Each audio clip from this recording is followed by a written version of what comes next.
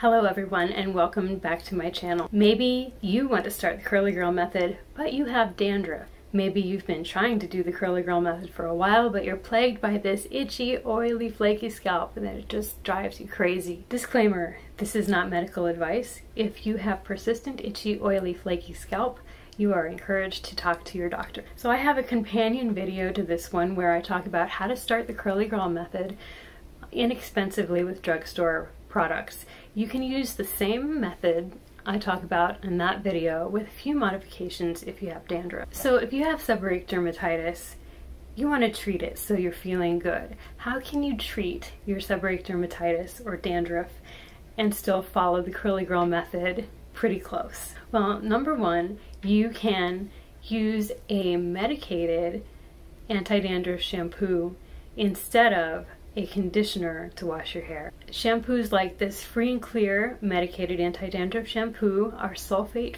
free, and this one contains parathione zinc, which is a medication to treat your dandruff. There are other products from other lines out there available that you can try as well. Number two, when you clarify your hair, you can use a medicated shampoo like this one.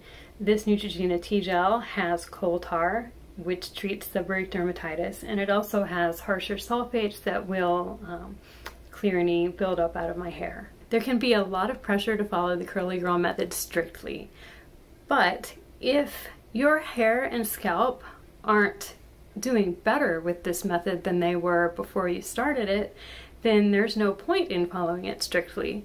The point to any hair care regimen, in my opinion, is to have healthy hair and to have a easy routine. I don't have time for a lot of complicated stuff. Plus my baby's just gonna grab my hair and frizz it up anyway. Alright, thank you for watching. I hope this video was helpful. I will see you in the next video. Stay curly.